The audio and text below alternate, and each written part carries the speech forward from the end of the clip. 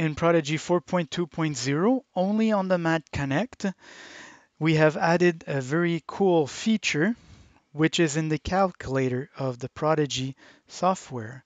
So if I select the calculator application, I will be brought to my calculator.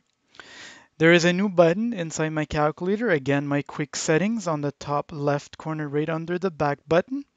If I select that, I will be brought to a menu. My first option on top is mode.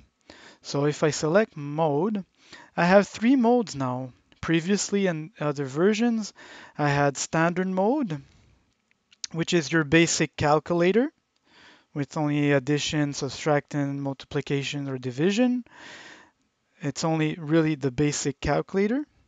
We had also scientific mode, which is a calculator with the addition of sine, cosine, tan, a bit of logarithmic functions. And now with this new software update, we have the graphing mode. So the graphing mode is powered by the Desmos interface. So what this can do is it offers you all the calculations. You can enter a formula and have it graphed out for you. So by clicking the two arrows at the bottom left corner of the pad, you'll be brought to another interface which will have all the other functions.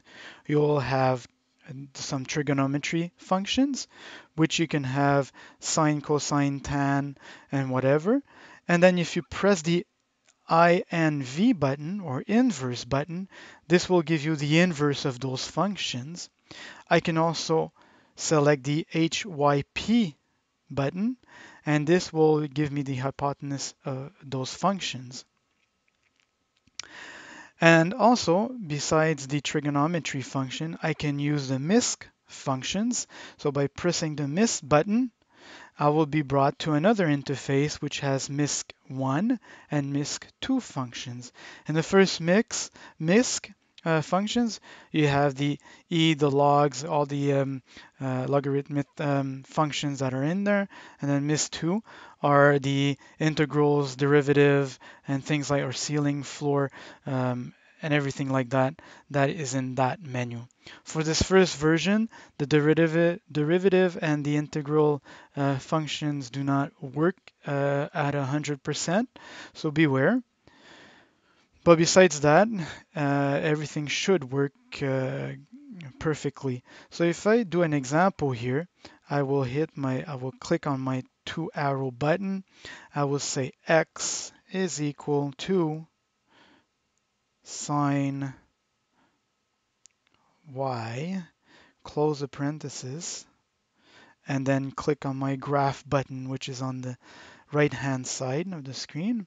This will generate the graph on my screen. And this is where my graph is. It will take the color of the grid, which I had in purple, and it will take the background, which I had black or white on black, and it will keep the same appearance or the same contrast colors as you had set in the calculator. You have a mini button banner at the bottom, which has a back button, or the plus and the minus to zoom in or zoom out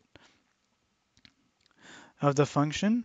So then you can see the full array of that graph.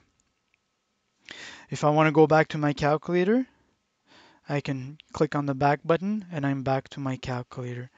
So this is how you use the Desmos calculator or the graphing calculator in Prodigy.